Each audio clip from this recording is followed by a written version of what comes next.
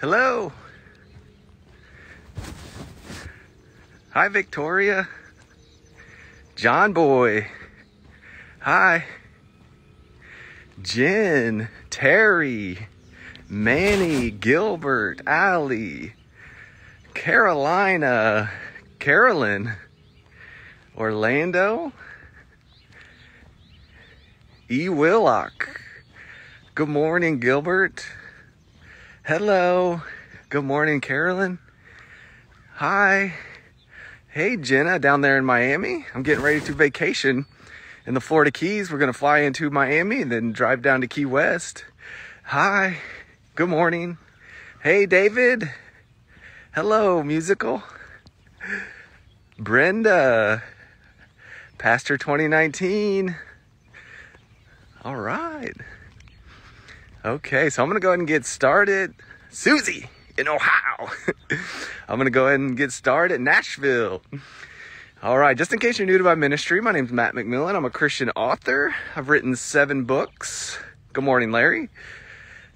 Warsaw. All my books are available on Amazon in paperback and Kindle. I'm currently working on re-releasing all 7 of my books in hardcover. Hopefully I can have that done before the end of the year. We will see. At the time of me recording this, today is July 4th, 2022. So I'm going to talk about freedom today. But if you want to check out my books, they're available on Amazon. If you've read any of my books, please go back and leave me a review. I would greatly appreciate that. I also have a podcast. Hi. The name of my podcast is called Walk Talks with Matt McMillen.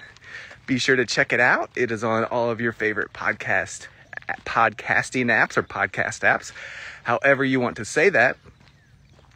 What else? I'm on YouTube. I've been on YouTube a couple years now, but I didn't post anything until March, I think, of this year. So when I started doing these walk talks, they began to build up, and I had close to 100, and I had a lot of requests to put these on YouTube so people can watch them there. So I did that. So I went back and I put all of these walk talks on YouTube. So check them out if you get some time. Good morning. If you're on YouTube, hit that subscribe button. I greatly appreciate that. What else? I'm not a pastor. I'm a regular person just like you. I actually get a lot of attacks from people who think I'm a pastor. And the reason why is this pastor mentality is rampant on planet Earth, where there's one individual who supposedly, air quotes, has power above other people. But if we go back to the Bible and we find the word pastor in the New Testament, we only see it one time. It's in the book of Ephesians, and it's in Ephesians chapter 4. It's listed as a spiritual gift. So we have to change our mind about what the word pastor means in Scripture. In Scripture, it is not one person in charge of a church building who's up on stage telling everybody what to do. That's completely absent. That is completely absent from all biblical text. It's not there. So this began back in the 1st century, close to the 2nd century, by Ignatius of Antioch. He took this word pastor, created a position, and then started putting people in charge named pastor. And it's just kind of gone to the wayside from there. Everybody has began to, at that time, started to believe that this individual person was in charge. But that's not in the Bible. And of course, the Bible wasn't canonized yet, but they took that word from that letter, and then they began to apply this to people. But I'm not a pastor. I'm a regular person, just like you. And we don't need to attack people who have that title at a church. We just need to understand that's not in the Bible. When we see the word pastor, we don't see any person who is in charge. We see no list of qualifications. We see no list of authority. It's not there. So I'm not a pastor. I'm just like you, and people who have that, quote, pastoral position in church buildings, don't disrespect them. Love them, respect them. There's a lot of pastors who, they have really good intentions and they teach the new covenant. There are a lot of pastors who have really good intentions and they just don't understand the new covenant. We don't need to attack them. We always want to find commonality. We always want to find ways to build bridges. Sometimes they ain't trying to hear that, and they don't want any commonality with you. They don't want a bridge built with you. If that's the case, make every effort to live at peace with everybody. But if that's not a possibility, move along, okay? What else? Oh, I don't know everything. I put that in my introduction so I can ease your mind when you watch my walk talks, when you listen to my walk talks. You don't have to think, I gotta go to Matt for every single answer. There are some ministries set up on that, and even I was involved with that for a while, and I started to look to an individual person for every single answer. What is that? That's a cult. Not that that was a cult, but it has very cult-like operations where it's one individual who knows everything. And we got to go to that individual. We got to run every question by them. You even have to mimic how they act. You have to mimic how they talk. And if you don't act like this individual, or you don't repeat the same thing, even in the New Covenant camp, we see it. They even have bodyguards and gatekeepers who will get onto you. That's happened to me. So I always want you to know, I don't know everything. I don't have to know everything. I just have to know Christ and Christ crucified, okay? So I'm learning and growing just like you. The two things I will never change my mind on is you're completely forgiven, you're completely righteous. Those are things that come from Christ alone, through his cross, through his resurrection. That's what I'm going to talk about mostly in my ministry. Okay, so if you want to contact me, I always welcome your interaction. You can always get a hold of me via my website. Just go over to the contact page. I'll be glad to interact with you there. Now, if you have attempted to contact me via my website and I haven't responded, it's because for some reason your message is not getting to me or it's going to spam. I'm not ignoring you. I don't ignore anybody. So try reaching out to me again. If I haven't responded, I always try to keep an eye on my spam filter as well. All right.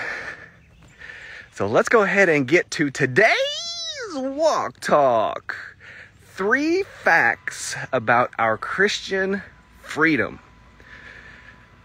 Okay, this is going to be a fun one. I so enjoy talking about our freedom. It's one of my most favorite things to talk about because our modern church talks about the opposite. All these things that you're a slave to, or that you got to stop, or that, whatever causes you to be whatever, which causes you to be in bondage.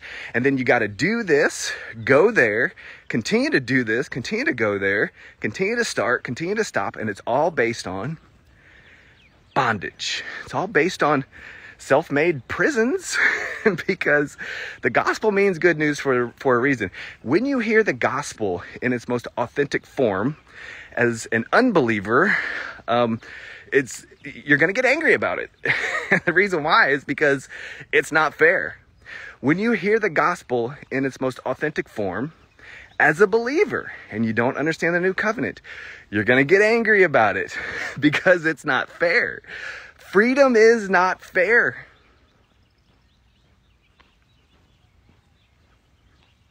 Okay?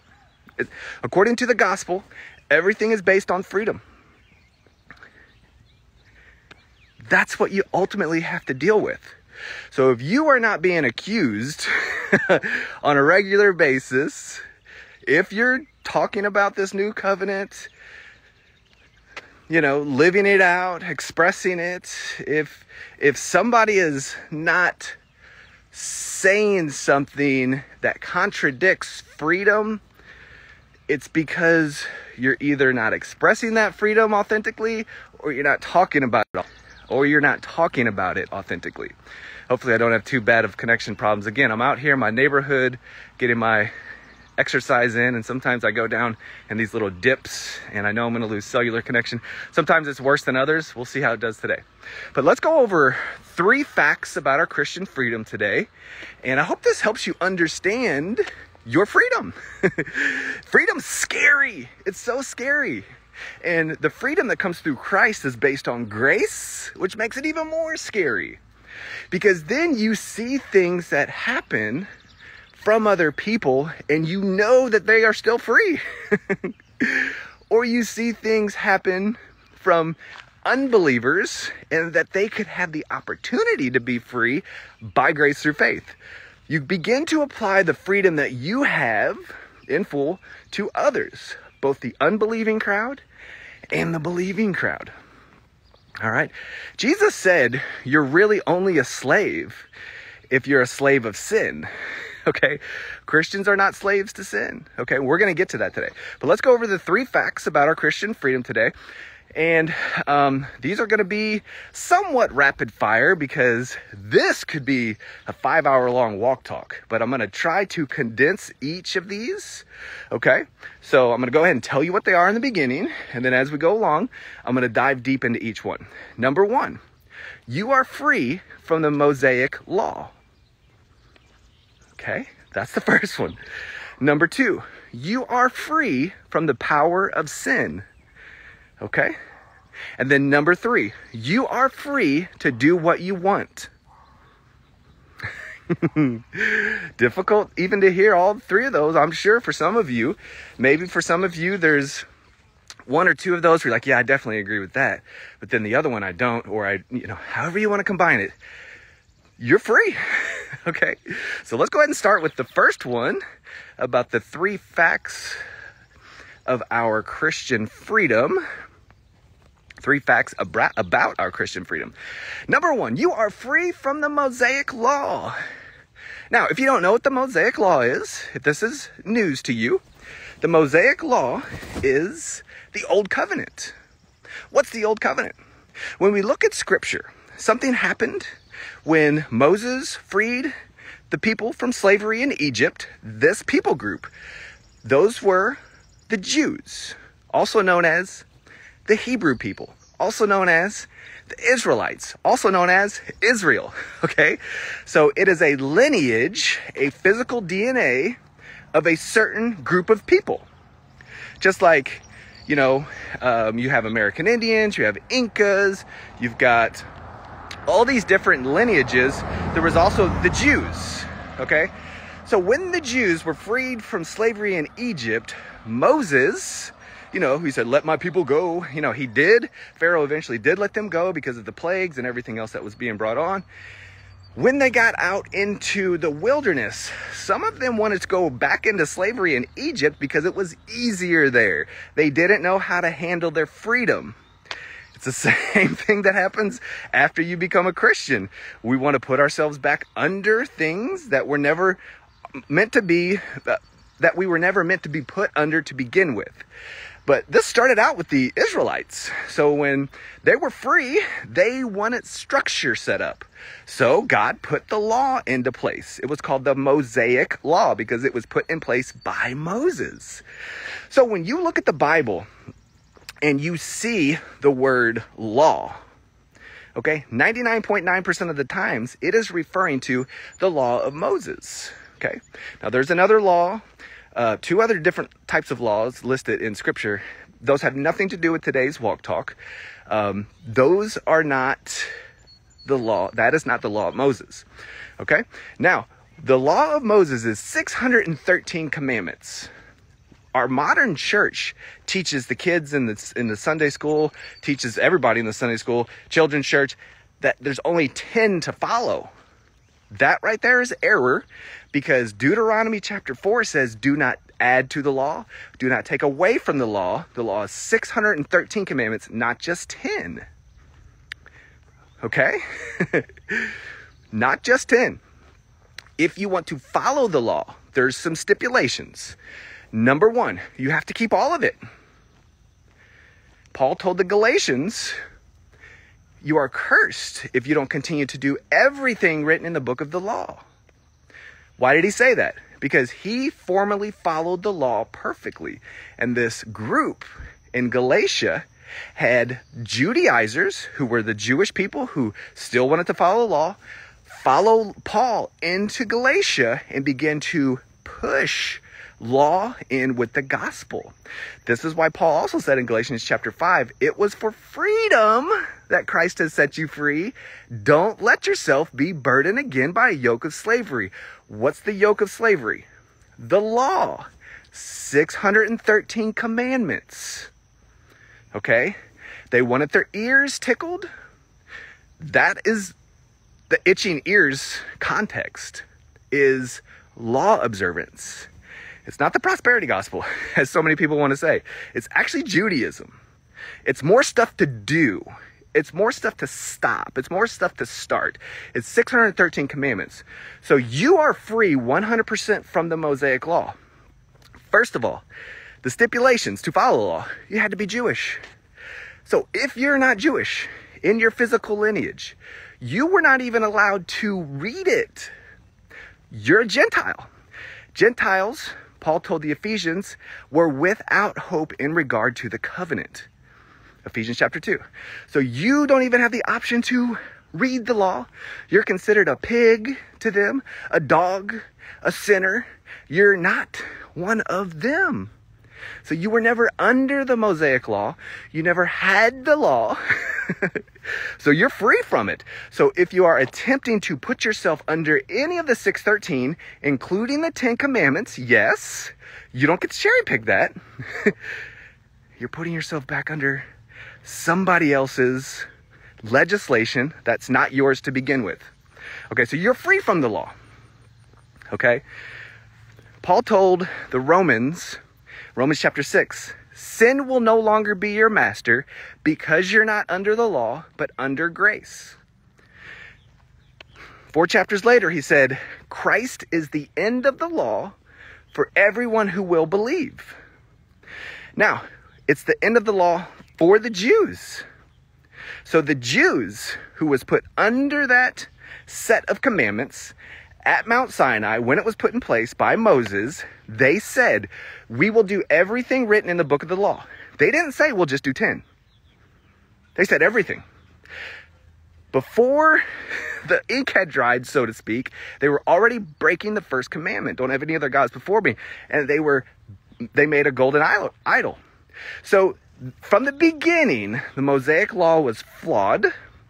Not the actual law, not the actual commandments, not the actual covenant. But the author of Hebrews tells us it was the Jews' inability to live up to their end of the bargain. They could never do it. So it was flawed from the beginning, and it was fading. There's a better ministry for morality. Paul tells us in 2 Corinthians 3, it is the ministry of the Spirit. So when you first hear this, and you're like, well, I got to have the 10 commandments so I don't lie, cheat, steal, commit adultery. It didn't stop the Jews from doing that. In fact, it increased those actions. Romans chapter 5 tells us that. The law was brought in so that sin would increase. Romans chapter 7, Paul expresses his former life as a devout Jew attempting to follow the law. And in Romans 7, he's actually talking about one of the 10 commandments. Don't be jealous. So you have to die to the law. You have to understand the law is dead for everyone who will believe. You have to understand it has been nailed to the cross with its requirements. Paul told the Colossians that. So you are free from the law. You don't need the 10 commandments. The Holy Spirit of Jesus Christ within you will never guide you into immorality. You don't need the 10 commandments to tell you that. Yeah, but we need parts of it. You need none of it. You have to die to all of it. All of the law. That's why Paul said, you're cursed if you don't do everything in the law. If you don't continue to do. This is why James said in James chapter 2, if you break one commandment, you break them all. Now, when you break a commandment, what must happen according to the law? Blood must be shed, because that is a transgression of the law. You would be considered somebody who is a worker of lawlessness. Those listed in Matthew chapter 7. These people who were saying, did we not cast out demons? Did we not prophesy? Did we not perform miracles? What did Jesus say? Not in my name you didn't. I never knew you. Why? Because you never did the will of the Father. What's the will of the Father? Is the will of the Father to cast out demons, prophesy, and perform miracles? No. Jesus tells us in John chapter 6 that the will of the Father is to believe in the one whom he has sent. They never did that. Okay? So workers of law is unbelievers. You are not a worker of the law. You are not under the law. And if you're Jewish, perhaps you're watching this and you're Jewish and you're like, yes, I'm Jewish. I can follow the law. I'm sorry, but there is no sacrifice left for you either. Only a fearful expectation of fire and judgment, because you would be trampling on the Spirit of grace. You would be deliberately sinning according to the law of Moses, and there's no way to be forgiven at the temple. We see this in Hebrews chapter 10. Hebrews 10:26, a lot of people want to go to that and say, if you deliberately keep on sinning, and they want to say those are deliberate sins, those are willing sins. Every sin is deliberate. Every sin is willing. We are not robots. The deliberate sins in Hebrews chapter 10 is referring to deliberate sins of one of the 613. They were continuing to break all of these commandments deliberately, knowing full well all they had to do was go to the temple at the next day of atonement, hand off their animal. They would be forgiven for their past year of sinning. They would go on their way. They would not believe that Jesus was the last once-for-all sacrifice for sins. They would not believe it. This is not a Christian. Christians aren't being forgiven that way. The entire book of Hebrews is written to the Hebrews, the Jews, Israel. And this author was so scared about these things that they were saying, they didn't even sign the letter to the Hebrews, because they knew this is blasphemy. Everything that they were saying Christ is greater than Moses, Christ is greater than the angels, Christ is greater than the Levites, Christ is greater than everything. He's greater than your annual bloody atonement day at the temple, because the Jews only received forgiveness once a year through animal blood. That's why Hebrews 9:22 says, without the shedding of blood, there is no forgiveness. Christ comes along, sheds his blood one time. So now they have to repent from that bloody sacrifice system toward the belief in Christ. So they're not even under the Mosaic law. You're not under the Mosaic law. There is no temple. There's no way to be forgiven. Okay? You got to repent from that. Okay, so the first fact about your Christian freedom is you are free from the Mosaic law. All of it. You have the Holy Spirit in you. He'll never leave you, because the only thing that could cause him to leave would be sins. But at the cross, he dealt with all of your sins once and for all time. That's why Hebrews chapter 8 says he remembers your sins no more. So he chooses not to remember your sins because you've trusted him by grace. The book of Hebrews says it was God's pleasure that Christ would taste death for you. That sounds kind of, demented, but death had to be fulfilled because of sin. Christ did that. He offered his blood one time in the real temple in heaven. We see in Hebrews chapter 9. And after that, he sat down after providing purification for sins. Hebrews chapter 1 tells us the sin issue between God and man is over. Is everybody forgiven? No. The offer is on the table. We are ambassadors for Christ. We are saying God has reconciled himself to you. Be reconciled back. How? Believe Jesus by grace, by no work of your own. Don't believe Jesus plus the law, because then you'd be putting yourself back under a yoke of slavery. Don't believe Jesus plus your effort, because you're putting yourself back under a yoke of slavery. Don't believe Jesus plus your dedication, your commitment. That's a joke.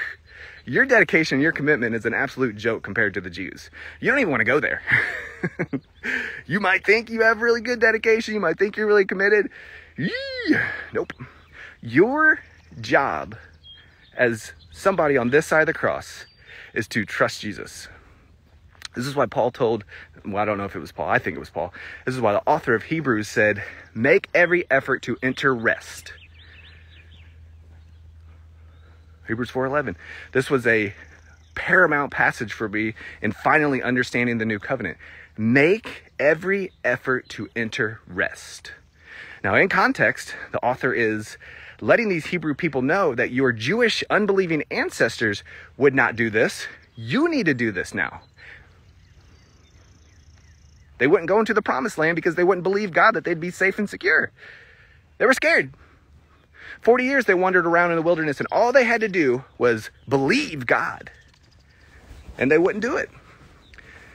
That's what we have to do on this side of the cross. Unfortunately, you have to work really hard at only believing God. You believe him about Jesus. The legalists will immediately pull out, even the demons believe. Don't worry about that passage. That passage is not comparing your faith to a demon. Demons don't have the opportunity to be saved. You do. There's no fly in the ointment. Every single Bible verse you can possibly think about, go to my website, search it, I've written about it. Or go to my YouTube channel, search it, I've talked about it. Or I'm working on building these up so you can always be confident in what Christ has done. I'm always going to go back to what Jesus has done. The only thing that could possibly cause any issue between you and God is sins. And what Jesus did was sufficient. Even if you sinned every second of every day until you died, that's still not more powerful than what Christ did.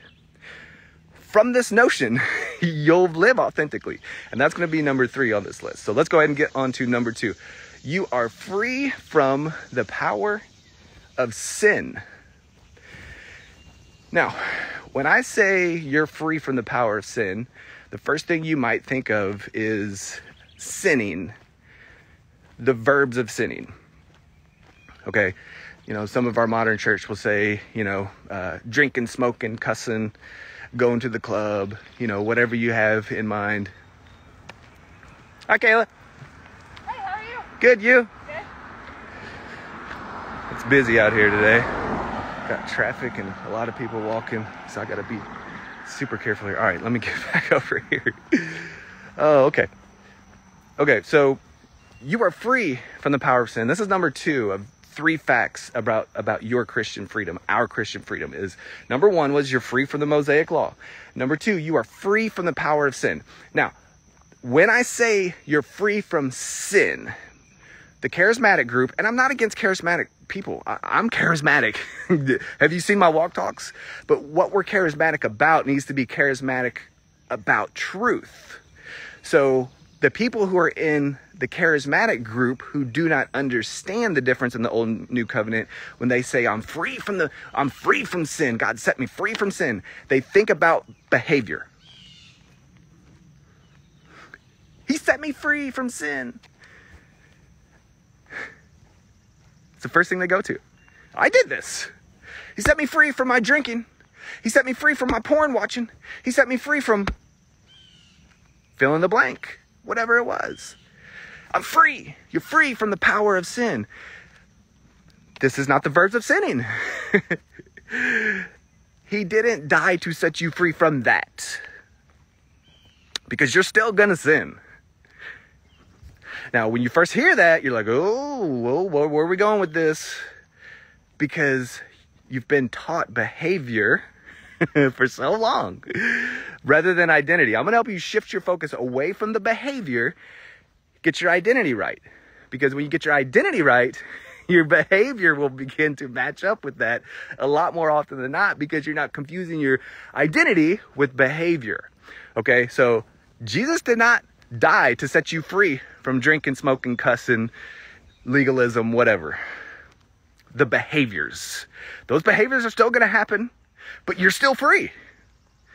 And the more you know that you're free, the less those behaviors will happen. Okay, so when we see that you're set free from sin, he said this to, or when Jesus said you're really only a slave when you're a slave to sin, who did he say this to? The Jews. They were the most well-behaved people on the planet. 613 different ways to obey. 613 different ways to express righteous behavior. So why would he tell them you're really only a slave if you're a slave to sin, if their behavior was really good? Because they were still slaves to the power of sin. The force, not the verbs of sinning. So when we look at the book of Genesis, there is a force that entered this realm when Adam and Eve no longer believed God. It is called sin. The Greek word is hamartia. It is a force like gravity. It infects everything physical. I'm infected with it.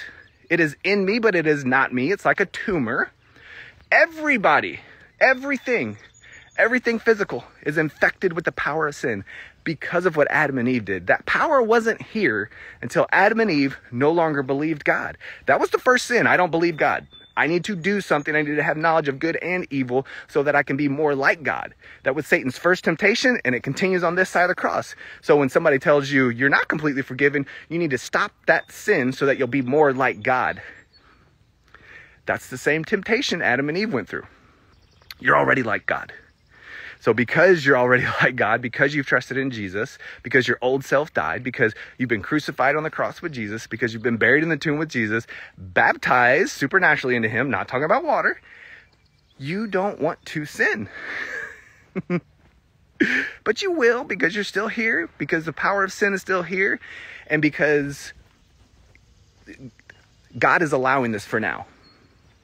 Okay, so you are free from the power of sin, hamartia. Only Christ can do this. By grace through faith in him. You are taken, we see this in Romans chapter 6, where you are taken out of the power of sin, placed into the Spirit of Jesus. But this only happens after you believe in Jesus by grace. And it happens one time. Now, when we look at Genesis chapter 4, we see sin crouching at your door, is the words, so to speak. It desires to have you. We can see that sin is an it. Sin is an it. You are free from it. Okay? So everything about you, in regard to the power of sin, you have been set free from. Okay? We see this in Romans chapter 6 in great detail. Paul talks about being, your old self died, buried in the tomb with Jesus, resurrected and fully united and connected with Jesus. Okay, and you're taken out of the power of sin. You have literally, supernaturally died to the power of sin. Okay, and now you are a brand new, perfect, holy creation. Its passions, its desire. We're going to get to that. That's the flesh. But the power of sin, you have died to. Okay? You are free from the power of sin. So, the power of sin can still influence you, but you get to make a decision. Whereas you were a slave to sin before salvation, now you are a slave to righteousness. Paul tells us that in the book of Romans. So you are a slave to righteousness. You used to be a slave to sin, but now you are a slave to righteousness. That means you can't get away from it. That is who you are. You know, a lot of people, they don't understand this, and they'll say there's not one righteous. That's an unbeliever. So we have to stop applying unbelievers' passages to ourselves. You are righteous. You're actually a slave to righteousness, and you can't get away from it. So you might as well express your righteousness. Express the fruit of the Spirit. Be yourself. You know, this is so difficult to understand. Some people will say, yes, you're only righteous, but in Christ, as if like it's separate. No, you're always in Christ. You're always one spirit with him. This is not separate. But people, when they first hear this, that I'm just as righteous as God, I'm just as righteous as Jesus, it's hard to understand. But we didn't do this. 2 Corinthians 5:21 says, he became sin so we can become righteous. It was a divine trade-off. So we got to get away from thinking our behavior causes us to be righteous. Our behavior causes us to be unrighteous. It doesn't. Understand your identity is what makes you righteous. You're either 100% righteous or 100% not righteous, based on what you've believed about Jesus. Okay, so that's number 2 in regard to your Christian freedom. Number 1 was you're free, you're completely free from the Mosaic law. Number 2, you're completely free from the power of sin. Number 3, you are free to do whatever you want.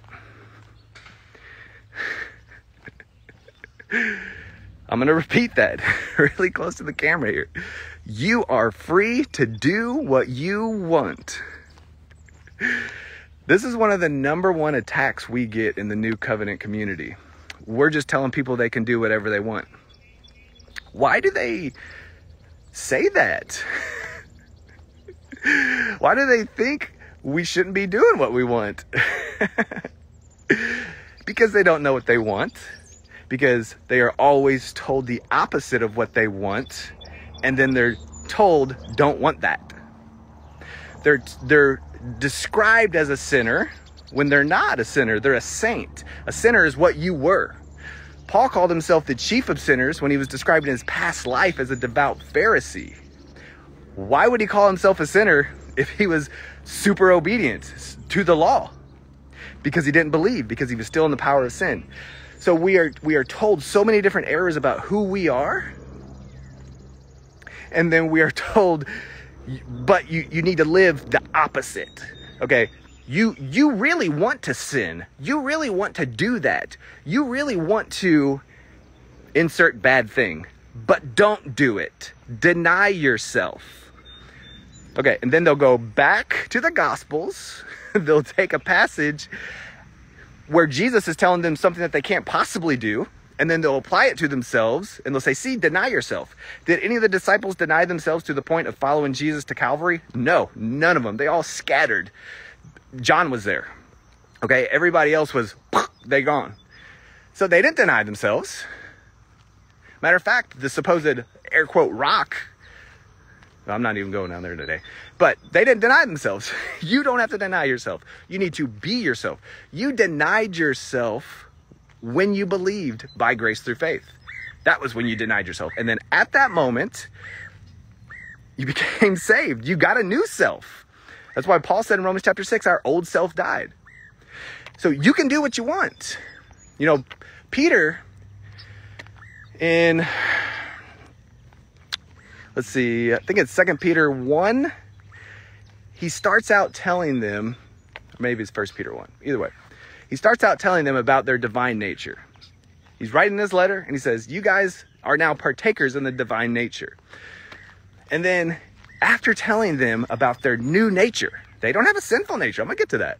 After telling them about their new nature, you have God's divine nature. He lists all these things: goodness, unity, knowledge about Jesus, loving one another. He lists all these good things.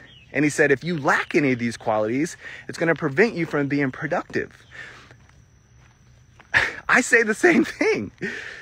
The qualities are not being expressed because you forget that you actually want what God wants. And you will figure that out one way or the other. You're either going to walk according to something that you're not, and you're not going to be fulfilled, or you are going to do what you want, which is to build bridges, love others, be faithful. Everything that has to do with the fruit of the Spirit. That's how you know. If those things are being expressed through your actions and attitudes, you are doing what you want. But when you deny forgiveness, when you gossip, when you attack, when you find excuses to not be patient, when you find reasonings to not even be patient with yourself, when you find reasons to continue to allow yourself to be abused, you're not doing what you want. You should always do what you want. And you know, Peter says, if you lack these qualities, you have forgotten your cleansing. As in, you've forgotten who you are. You want what God wants, and you're going to prove it. You don't need to say, you can't just do whatever you want. You know, the unbelievers, they attack me so much with this. Anytime I shouldn't laugh, but it's funny because they don't believe in God, but yet they tell me I shouldn't do what I want. Oh, you're just saying you can do whatever you want.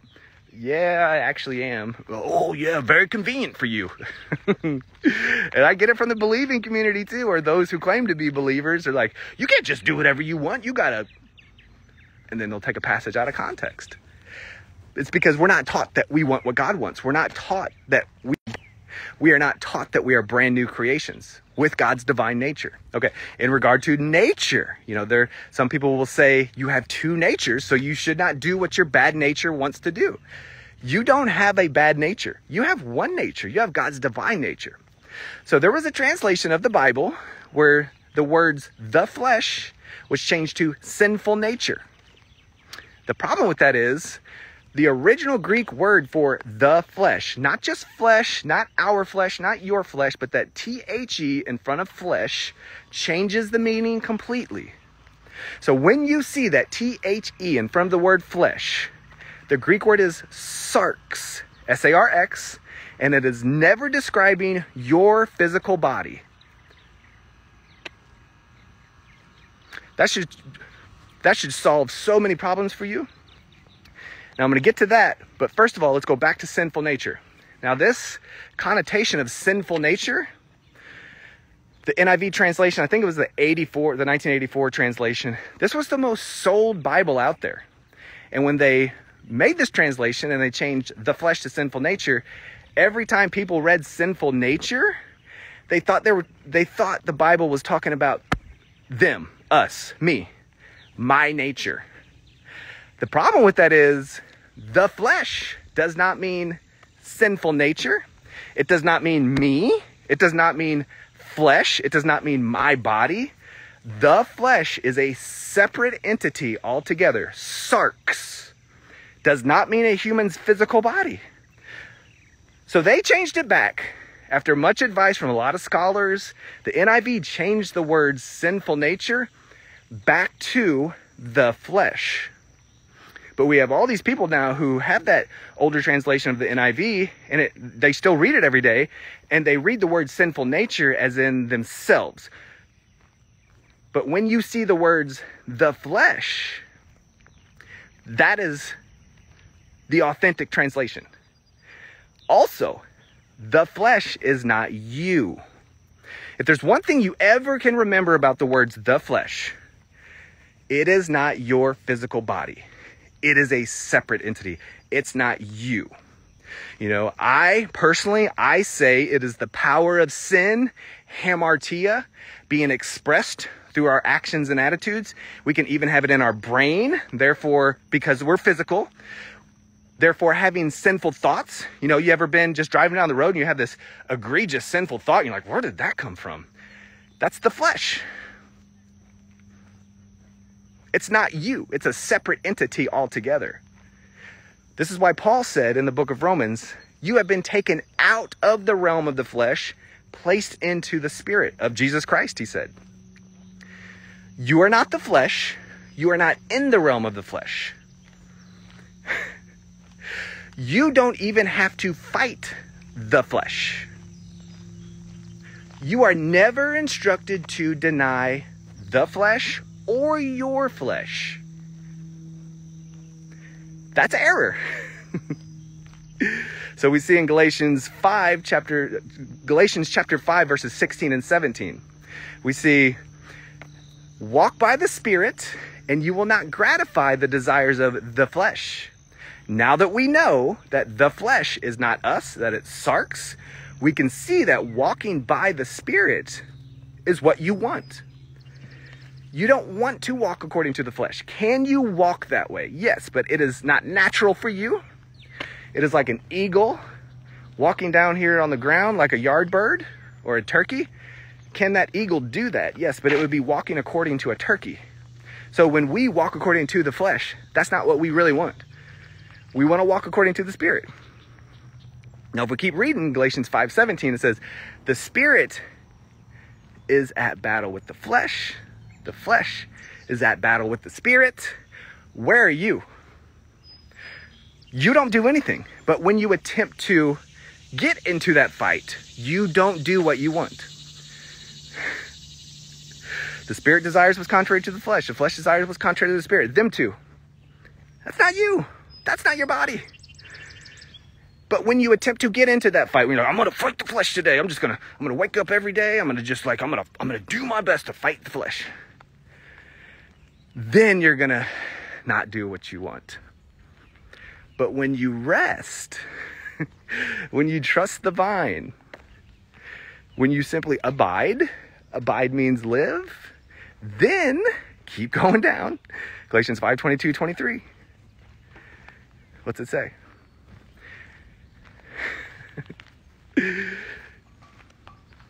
Love, joy, peace, patience, kindness, goodness, faithfulness, gentleness, self-control.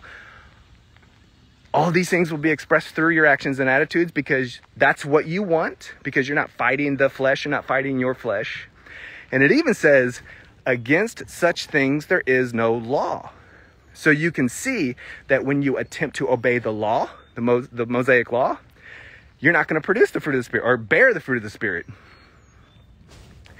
You know, so many of us go to Galatians chapter 5, and this is just one of the most ripped out of context passages in the entire Bible, because we look at the word the flesh as our physical body, and it's never describing our physical body. It's describing the flesh. And then all of these egregious things are happening because we're doing something debaucherous. But this is all being caused from law observance. This is all being caused when you attempt to mix in the law of Moses with the gospel.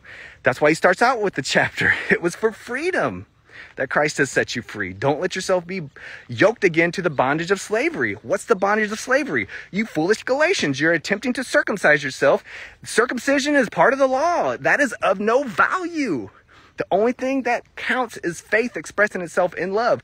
But you're going back to the law. Stop listening to these Judaizers. You're being fools. If you continue in this, you are walking according to the flesh. Don't do that. Walk according to the Spirit. Because if you attempt to put in effort, you are putting in fleshly effort. You will not be doing what you want.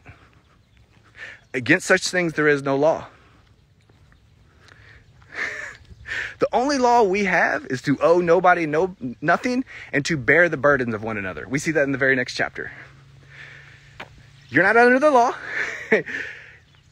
You're free from the power of sin. You're free from the flesh. The flesh is not you. And you should always do what you want. Always do what you want.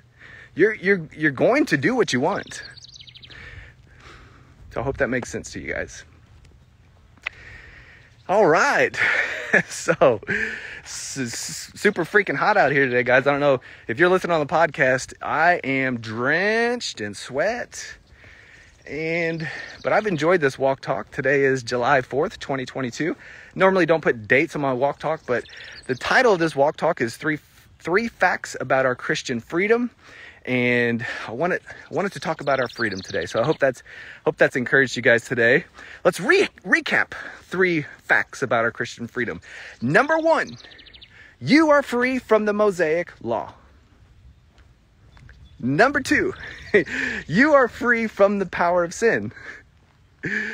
Number 3, you are free to do what you want. Do what you want. Always do what you want. Okay, guys. All right. So, I'm not going to recap everything about everything, but I hope this has encouraged you today. I hope it's brought to light. One other thing about the flesh real quick. So many people, they're just at battle with their flesh. For some reason, I just want to talk about this just a couple more minutes about the flesh. If we could understand that Paul told the Colossians, self-abasement is of no value. What does that mean? You doing harsh treatment to your body in order to prove your holiness, there's no value there. We can begin to understand that our bodies are instruments of righteousness. He told the Romans that. He told the Ephesians, you care for your body like Christ cares for the church. There's nothing wrong with your flesh. Your flesh is a beautiful instrument. It is a temple of the Holy Spirit. Why would you want to crucify the temple of the Holy Spirit? Live, mature, grow. When Paul said, I die daily, he was not talking about harming his flesh. He was talking about the physical dangers he faced as he traveled to preach the gospel.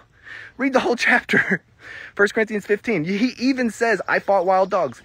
There's not a single Bible verse that says you have to do anything harmful to your flesh. Your flesh has normal human desires. There's nothing wrong with the actual desires. The Holy Spirit will guide you with those desires and help you to express them properly. But you're still holy. Paul told the Thessalonians, all 3 parts of you are blameless. Spirit, soul, body. You are a spirit, holy, who has a soul, your mind, free will, and emotions. The Greek word for soul is suke. You live in a temporary body. You're going to get a new body. Don't be hard on your flesh, please. Be kind to your flesh. The enemy wants you to think something's wrong with your flesh. The enemy wants you to deny your flesh. There's nothing wrong with your flesh. listen to your flesh's desires, and then walk according to the Spirit. It's really that simple. Okay? There's nothing wrong with your body. I don't know where that came from, but I did want to throw that back in. So, all right. So, always tell the truth about yourself. What's the truth? You're righteous. You're holy. You're blameless. You're a new creation. You're not under the Mosaic law. You're free from the power of sin, and you should always do what you want. So always tell the truth about yourself and always be yourself. Love y'all. Bye.